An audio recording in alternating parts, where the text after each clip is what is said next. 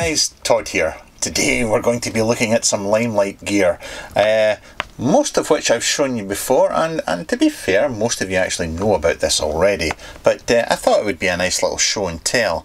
The only thing that is missing from here is the Limelight Freehand M. That's the only one that's missing, and I should have that next week, but I thought I would show you this anyway. So we had the Wicket.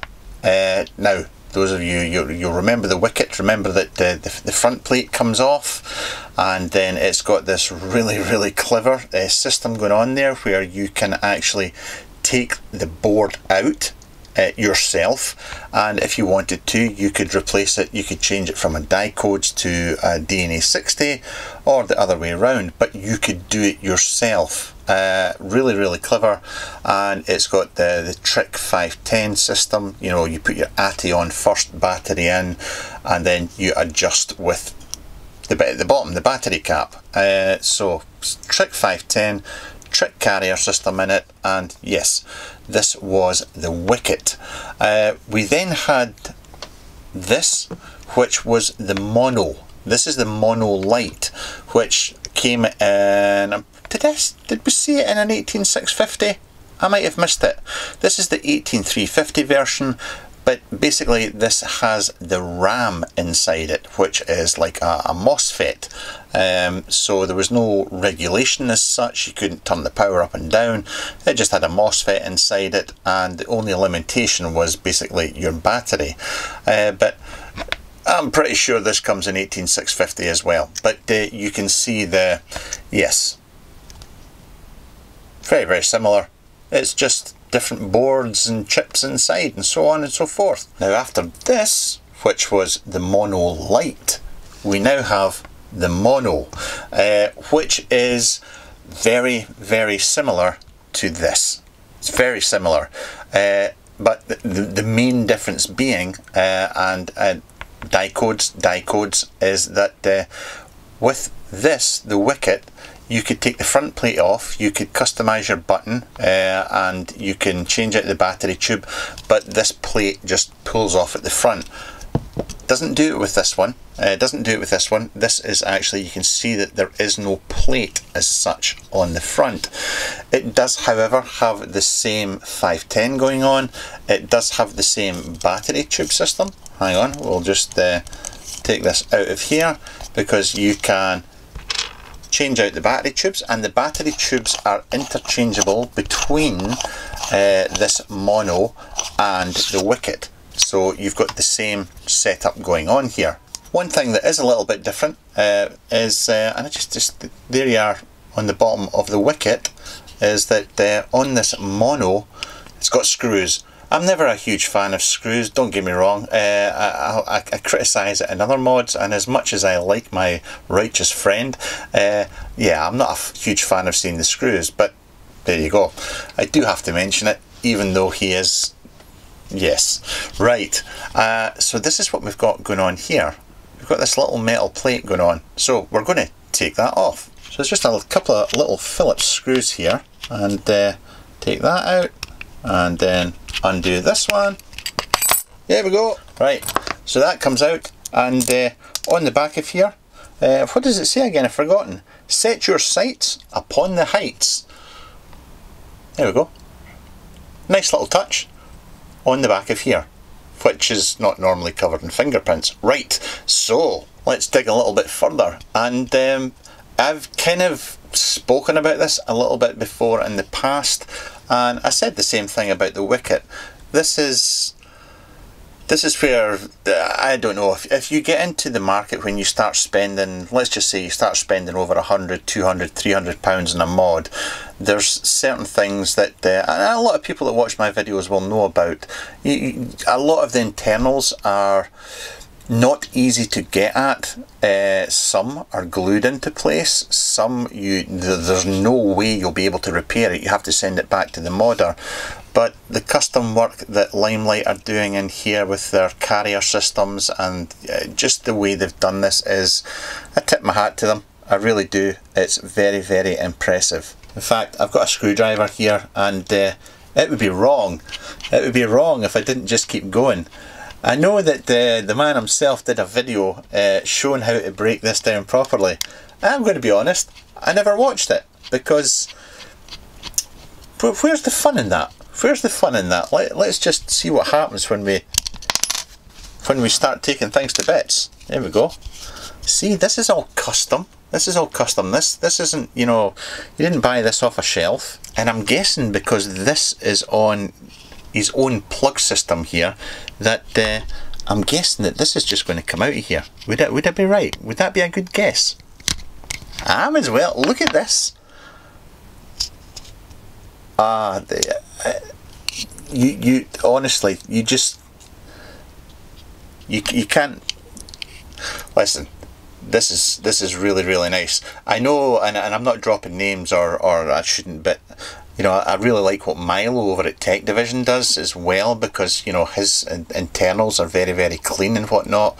But this is very smart. I'm trying to see what else we've got. I really should have watched his video, but I can see another couple of screws just up the top here. I can see another couple, and you know what? We're going to take them out. This mod may never work again, and that's no big deal because I've got plenty of other mods, but I would really like it if this worked again. But I'm kind of hoping that this board is going to just slide out of here. I may be wrong, it might not. So those two screws, I better take the button off as well. I know the button, if I just twist the button should unscrew. There we go. We're getting there. We are getting there. I'm sure there's probably something else that I'm supposed to do here before I try taking this off. Maybe it's take the 510 out. We'll take the 510 out and see. Oh no!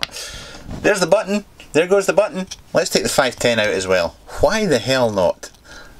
Actually, I can think of many reasons why I shouldn't be taking the 510 out, but we're going to do it anyway. There we go. Oh! Oops. Look at this. Look at that.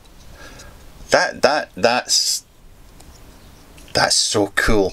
Ah, that's what the two screws for were at the top. It was just a holder to hold the whole thing in place. Look at that. That's so clever.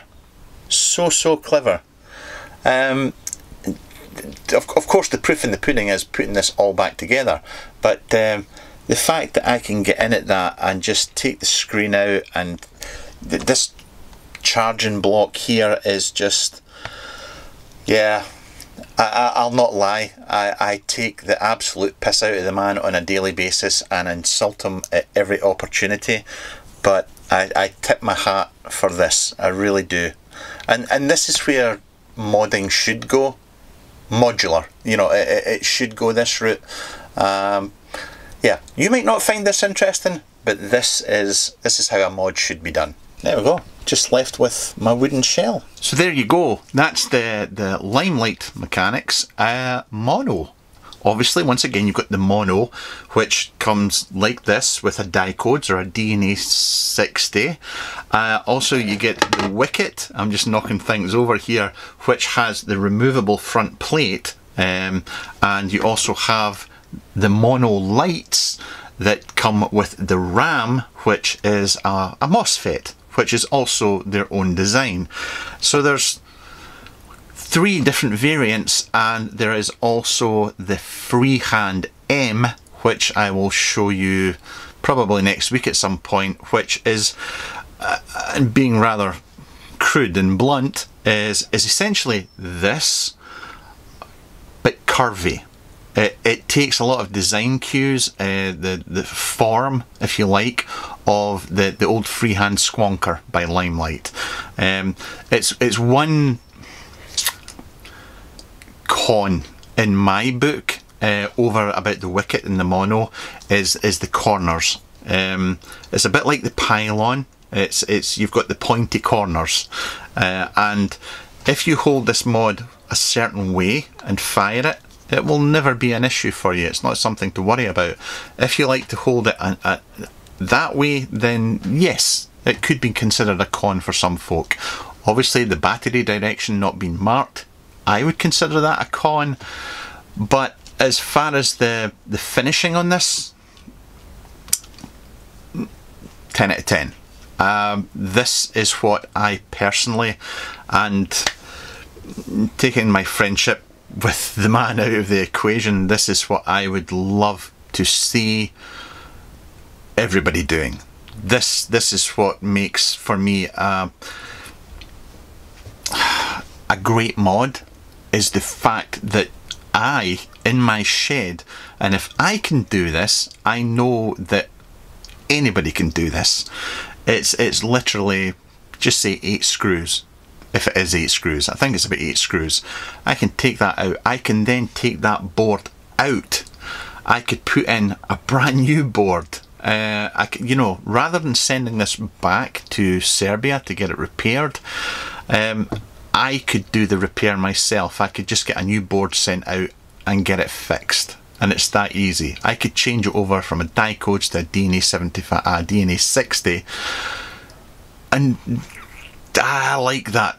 I really like that aspect of it, and I tip my hat to the man for that. I really do. I tip my hat to him. It's especially in these days with the way the borders with the UK and other countries, you know, cracking down on e-cigs and saying you can't ship this, you can't, you know, it's just, it's gone backwards a little bit. The fact that you can do repairs yourself in the comfort of your own shed or wherever you do it is a big bonus.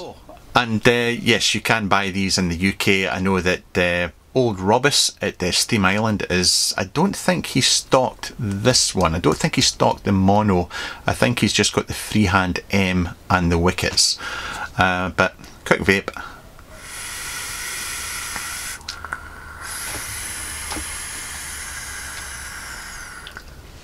But anyway, that's it. I'm going to stop there. I think I've said enough. I've shown you everything I need to show you. I even gave you some cons about the devices. I saw them. But don't forget that, yeah, the tubes are interchangeable with the Wickets as well. And I'm pretty sure the freehand M's, I'm pretty sure they are.